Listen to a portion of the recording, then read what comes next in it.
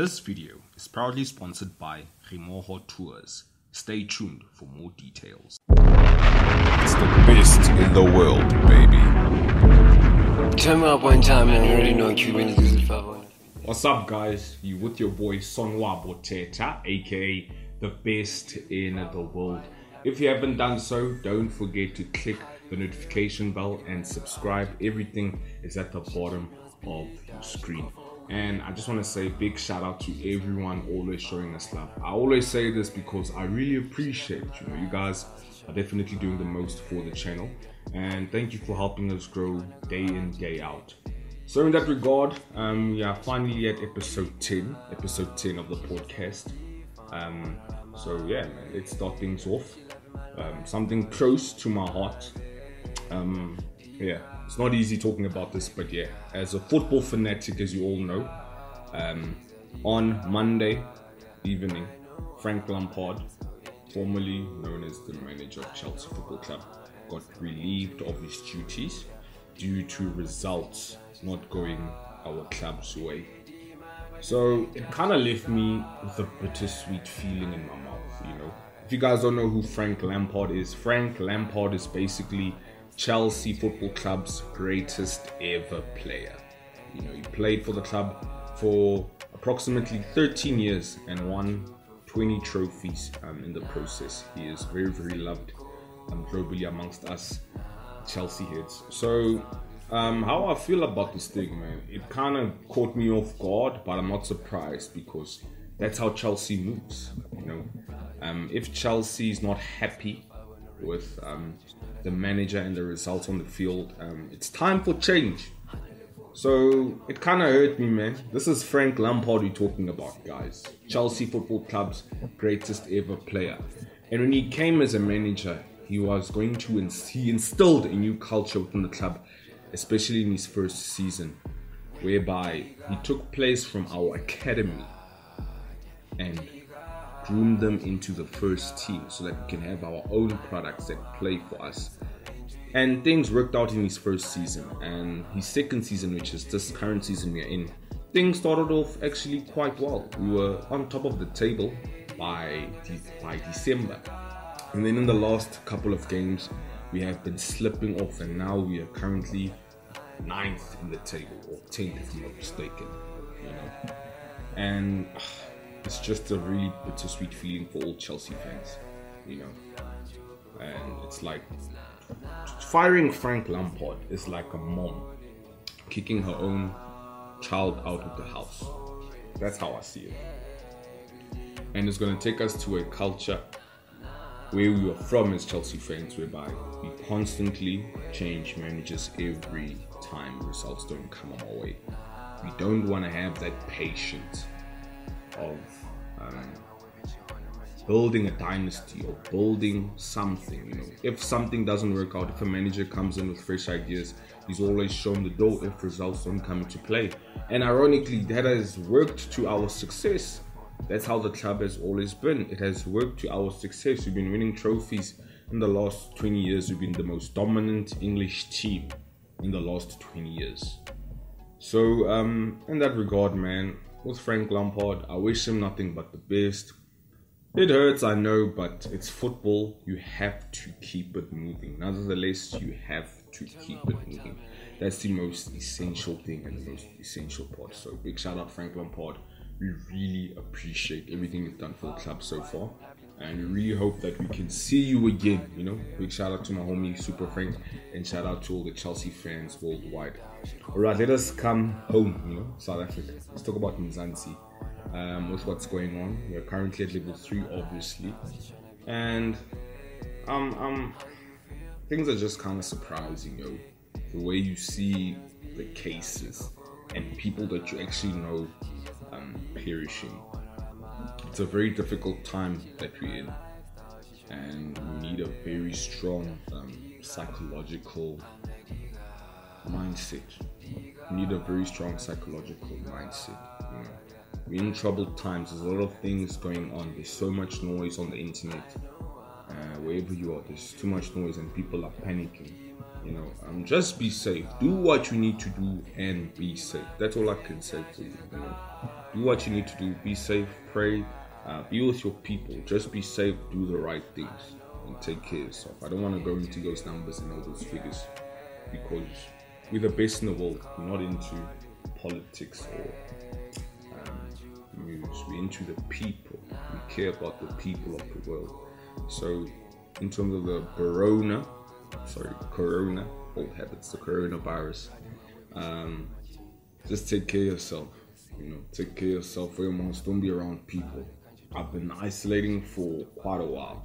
I haven't been around people for a while. That's why on this podcast you always see me by myself, or if I do interviews, it's through a screen, because I believe that safety is very, very key, and safety is very, very essential. And we've gone around preaching, and now you finally see that how deadly this thing is, and it's affecting the world so terribly. And a lot of people are going through bad things, and whoever you are, whatever you're going through, it's going to get better. Remember, it always gets better. After a rainy day or a storm, the sun always comes out. So never ever forget that the sun always comes out.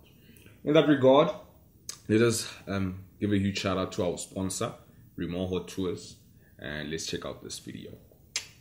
Are you tired of being locked down? Are you looking for a place you can travel to within the country after the lockdown has ended? Well, you're lucky. Rimoho Tours is the place to go to. Tours ranging from places such as Bela Bela, Mpumalanga, Harties, Pretoria, Clarence, Durban, and Cape Town. Book your spot now. Tours start in March. Big shout out to Rimoho Tours. We really appreciate them for sponsoring this video, and go check them out, man, if you want to go on vacation at specific levels. So do go check them out. Of course, they follow rules and regulations, so you will be safe, you'll wear your mask, and you'll get to see this lovely, beautiful country. So big shout out to Rimoho Tours. Go check them out, man. So carrying on with today's agenda, I want to talk about a very touchy subject. It's been happening in the beautiful country of Uganda. They're holding down my brother, my fighter, Bobbi Wine.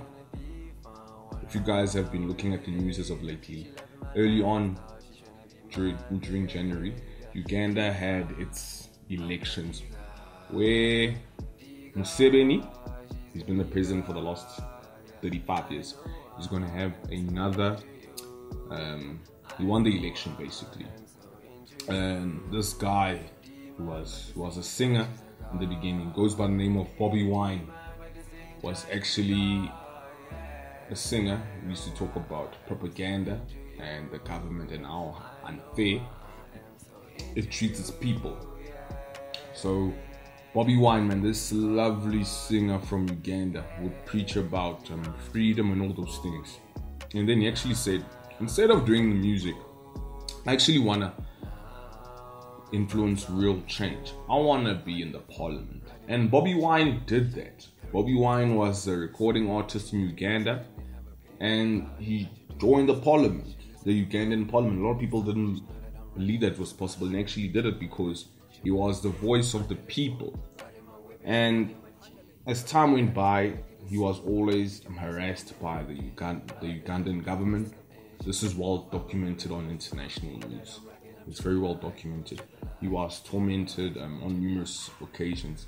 Even during the elections, Bobbi Wine was confined to his house with the military police and military of the Uganda jumping his fence and holding this man to, I wouldn't want to say hostage, but the government says that they're trying to protect him. And we all know when the government says that they're trying to protect someone,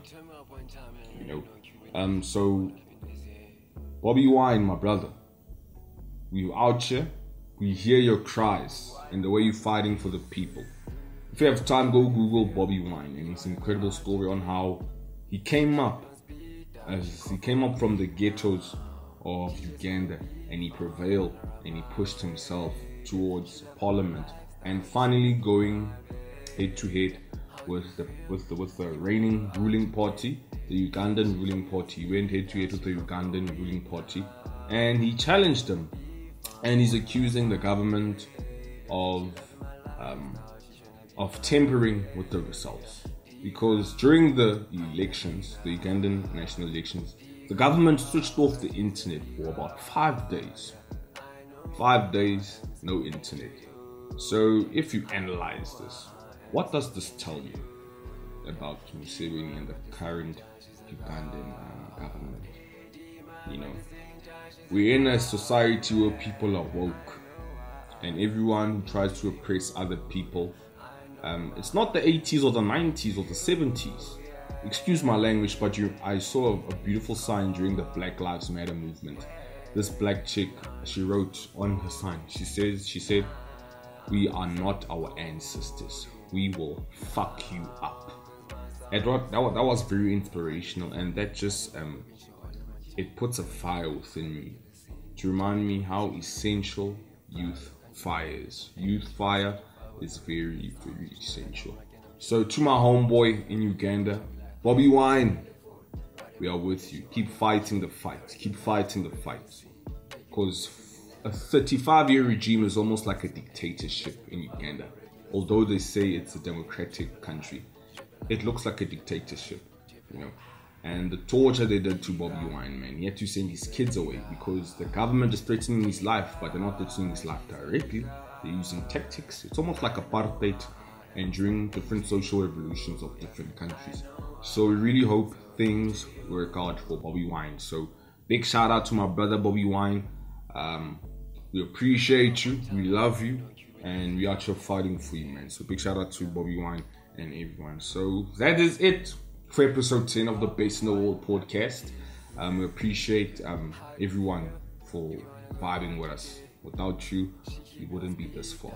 And when I say we, I'm talking about me and my team. You know, we've got people that we feed, on this network. So big shout out to everyone. Don't forget to click the like and subscribe if you haven't subscribed. Everything's at the bottom of your screen. And yeah, man, it's your boy Sonwabo Thetha, aka the best in the world, and I'm out. She just wanna be fun, wanna ride my way. She loving my lifestyle, she tryna be my